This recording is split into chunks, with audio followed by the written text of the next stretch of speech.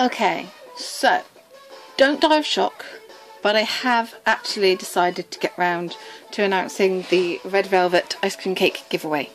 Yay! Finally! I did actually offer this quite a while ago, so I do apologise for you guys who entered and had to kind of sit patiently while I kind of forgot about it. So, yeah.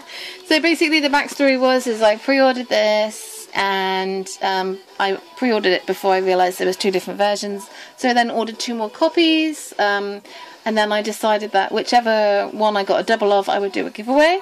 So I got 2 of these, and I offered a giveaway, forgot about it, and then I recently said in another video that if you are still interested, because that's how long ago it was, and you want this one, then please just message me and I will obviously send it to you. So that is what I am going to do. I have chosen a winner. I would like to thank everybody for entering and for being so patient.